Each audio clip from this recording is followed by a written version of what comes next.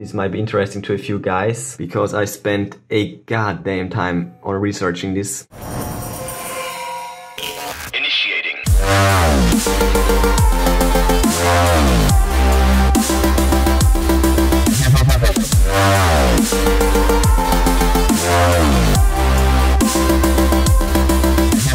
It is Thursday, it's 3:30 AM and this was a crazy day. I wasted so much time with, on this CNC shield. I invested way too much time in this GRBL. Way too much time. This is a project for later on. Definitely. You use this GRBL for DIY CNC machines and stuff like that. So these are plans for the future, but for now, all I wanted to do is just to control this goddamn stepper motor, and well, check this out, I did it.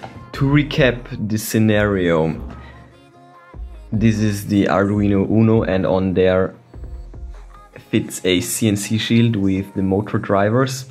I basically don't use these, but why not?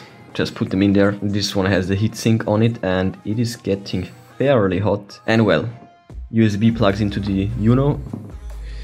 And the CNC shield needs an external power supply, and I only have this insanely huge one, but it does the job. 12 volts right there. Let me turn on the light. That's way better. And as you can see here, 0.14 amps. I can actually turn this down a bit.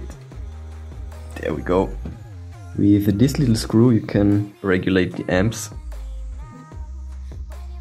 If you can hear that, that's probably too much. This middle position right there seems to be perfect. And yeah, that's a NEMA 17 stepper motor connected to the X-axis. And other than that, there isn't much to it. I'm currently learning the reconfiguration for the CNC shield because, I still need to wire stuff with to the CNC shield, so I need to translate all them pins now, but well, it works. I guess it works. I will get to the code in a second.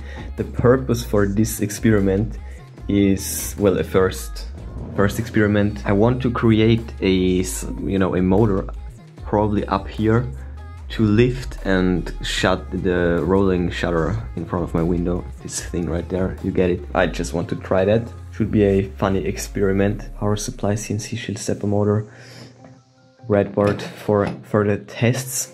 Oh yeah, there is a problem because this motor is always using power. This is first of all inefficient.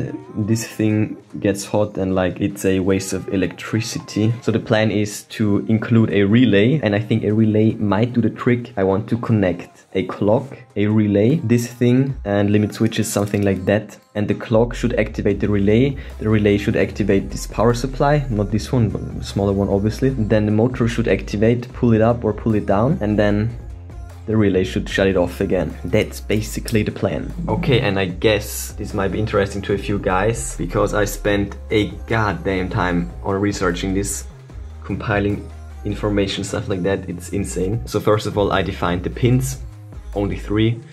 8 is enable, X direction 5, and X step is number 2. Define this integer steps, 3200 steps. This NEMA 17 needs 200 steps per revolution. And another interesting insight is, well, these pins, they control the micro stepping, and I connected all 3 of them, resulting in 16 micro steps, and this results in 3200 steps per revolution. There is also a step delay, 60 milliseconds. If we change that to, let's say, 300, then that's the result.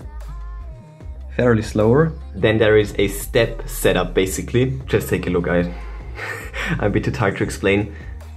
That's the usual setup right there. And well, this part right here, that was a major pain. But the loop itself, that's rather simple. False is clockwise and true is actually counterclockwise, so that's just copied this line. And yeah, that's how I did it. I rotate 1/4 turn clockwise and 1 turn counterclockwise, and in between I wait 2 seconds.